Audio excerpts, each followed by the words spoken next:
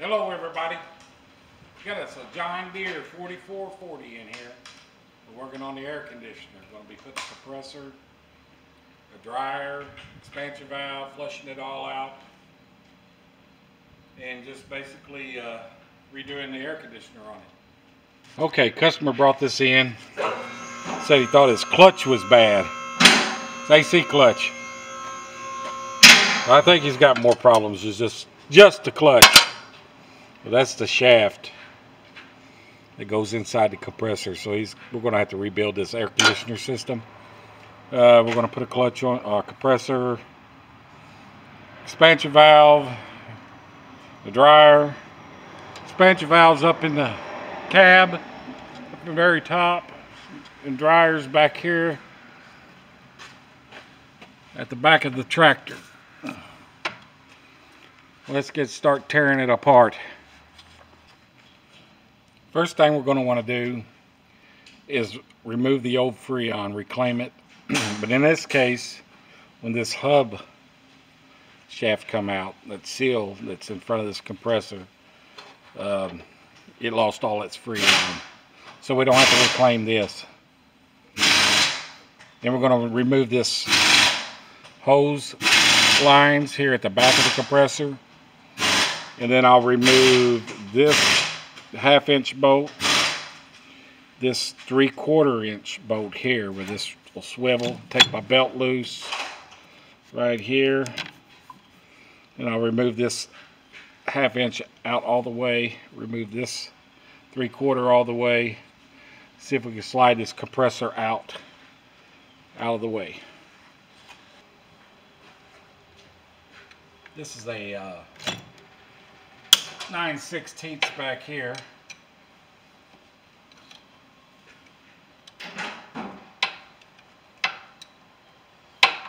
Pay attention to which line goes on the which side here.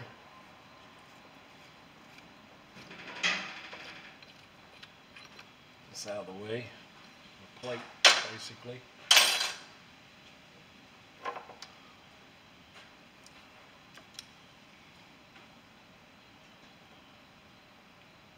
And these ends are different sizes, so I don't think you can get them wrong.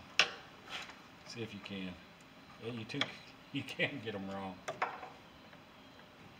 Yeah, so you want to make sure. And it's probably stamped on this right here somewhere between the suction and the discharge. This would be the suction side. This would be the discharge side. Let's get this here out of there.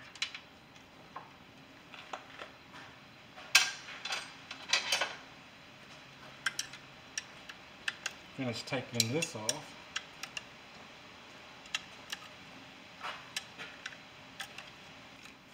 And once we get this out, we can flip this over. You'll unplug this connector. There's a little ground wire on this one. It's hooked to this upper bolt right here.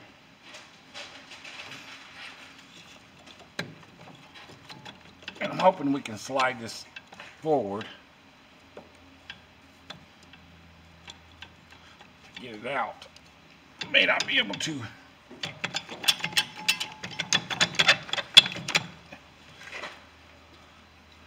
Hitting on a line down here. Let me get a little screwdriver. Not a real little one, but if I can move that line out of the way.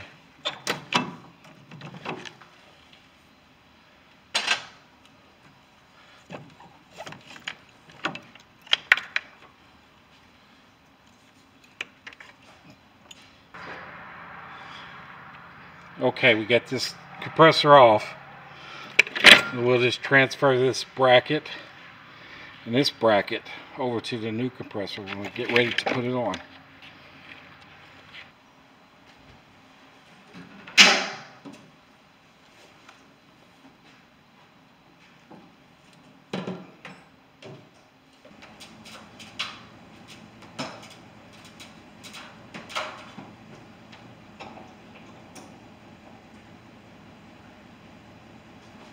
two big bolts that hold the top of this cab cover on. They have to be removed.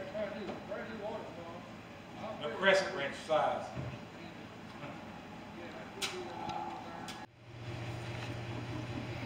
Here on top of the cab, we've got two bolts, one on each side, that has to be removed in order to lift this thing up.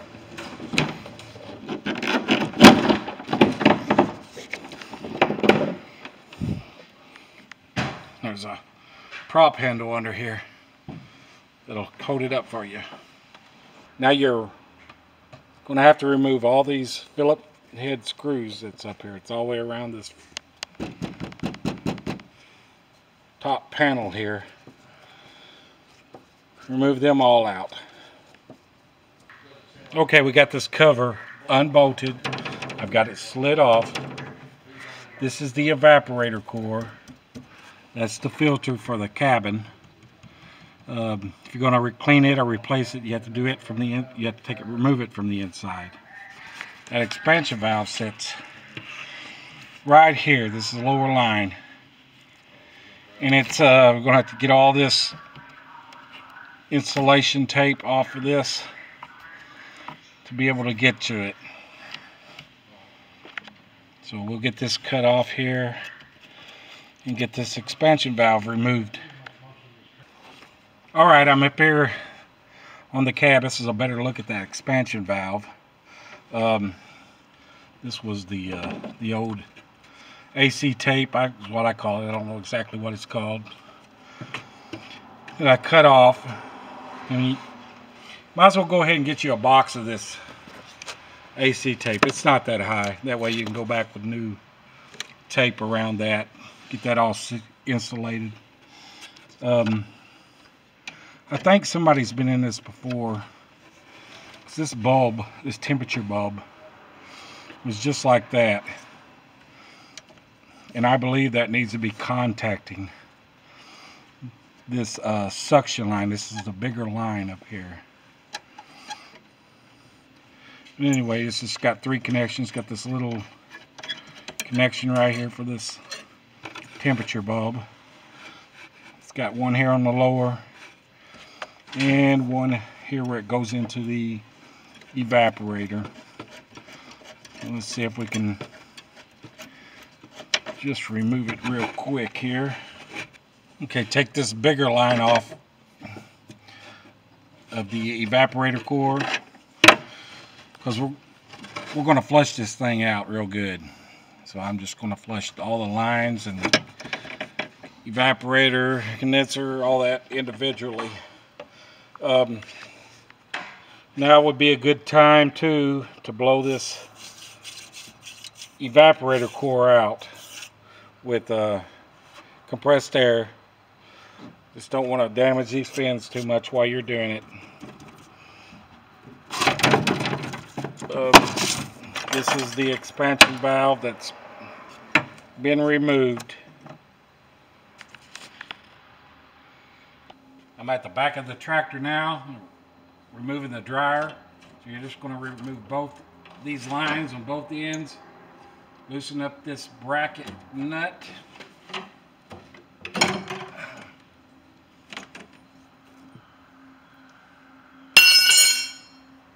Just slide this dryer out.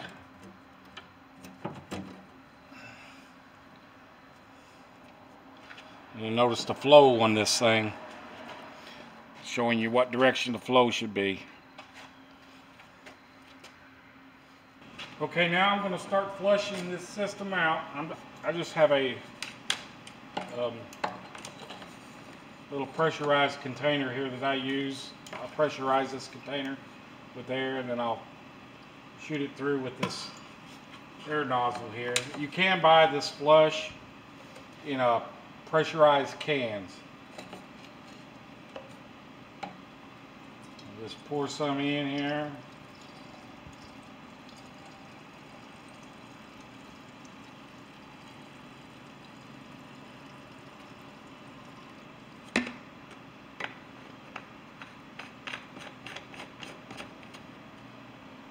A little cap on here.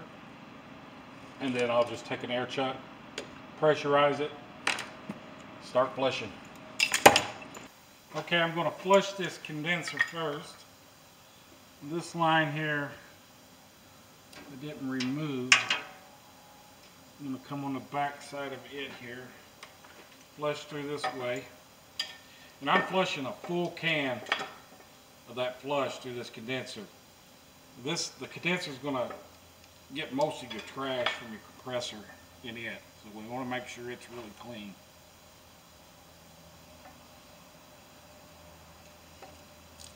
Pressurize my canister here a little more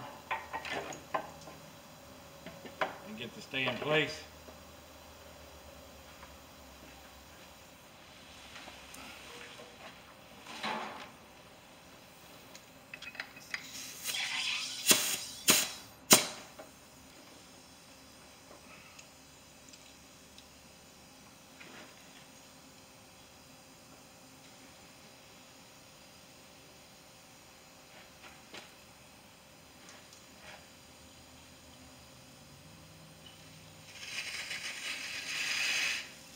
And it will make a mess.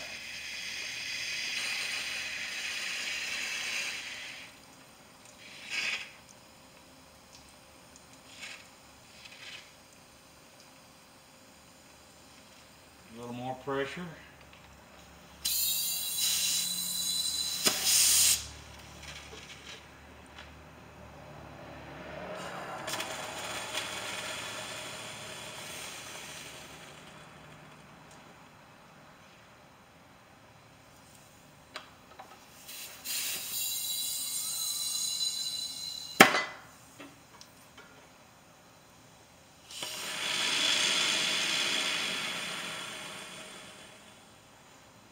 And I'm just looking at it, see how clean it looks coming out of there. It's looking pretty clean.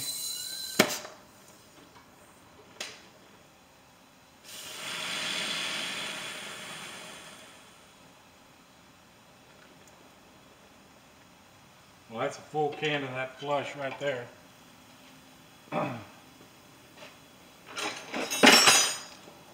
Next thing is we need to get as much of that old flush out of the system as we can. So we'll just put compressed air in it. Just kind of modulate that air to begin with. We don't want to put too much pressure on it.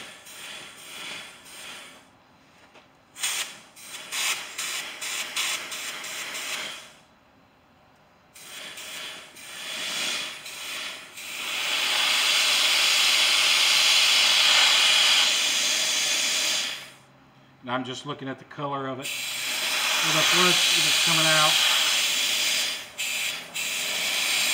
Make sure it's nice and clean.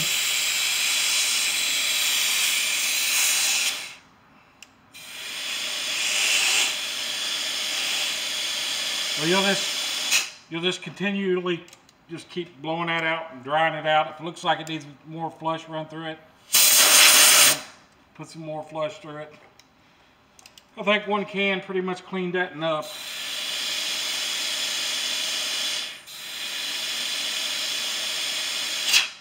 But I'll get that completely dry.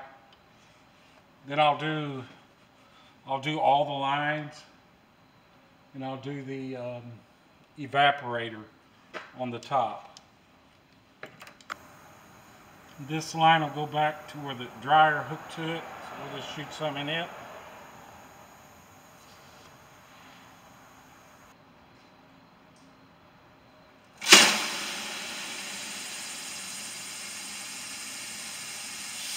Okay, next I'll flush this evaporator core out, and I've attached a hose to this bottom tube of this evaporator core. Put a little clamp on it. When I start flushing this, if you don't do that, you're going to have a cab full of that flush. Well, I'll stick some rags and stuff under here to catch any excess that comes out. And then I'll just put my flush nozzle on this top one, flush it out down to this tube into a bucket that I've got set up down here. Yeah, you can use an old garden hose. I was going to use this old garden hose laying down here, but this hose right here seems like it's going to work a little bit better.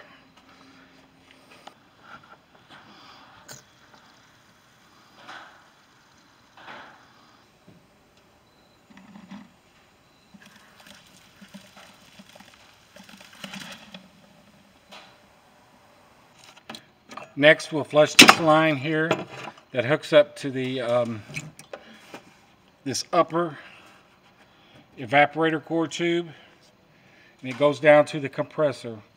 Next, we'll run flush through it. And then the last line is going to be the line that hooks up to the expansion valve. It's in here. I'm just pulling this right here out of this slot, and I'm going to put flush down in this end. It'll go down to where the dryer hooked into. That'll be the last line. Now at this point, we've flushed it all out. We flushed the lines and condenser and the evaporator.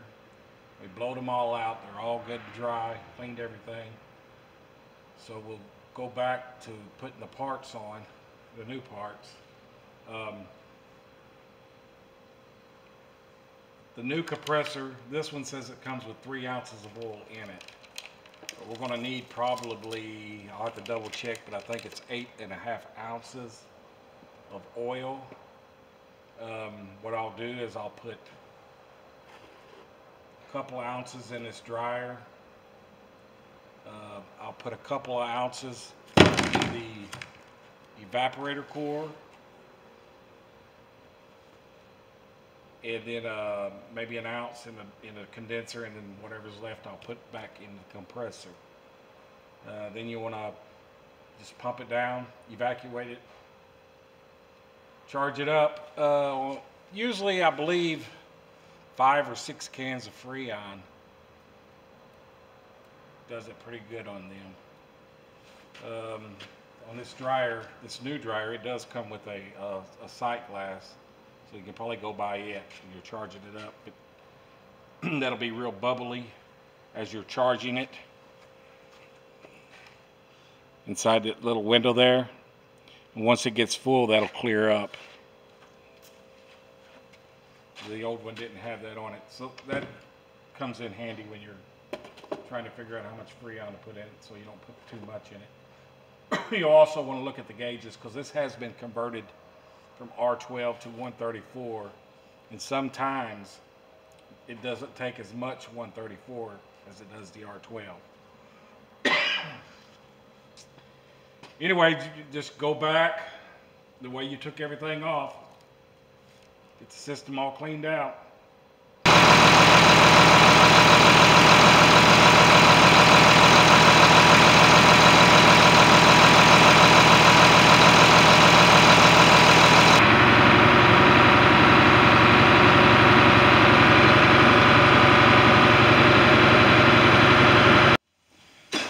Okay, so got it all together. It's blowing cold. End up putting about 10.5 ounces of oil in it. Compressor I got was recommending PAG 46. That's what I put in it. 5 cans of Freon. Filled it up. Went back to this little sight glass back here. And when I got 5 cans in it, that was nice and clear. And them are good to have if you need to know if you're low on Freon. You can shine a light down in here in this glass, and if it's bubbling, got bubbles in it, then you know you're low on Freon. Good little quick check on them. So there we go, folks. We're back in business. Everything's working like it should. I hope this helps someone out. Thanks for watching.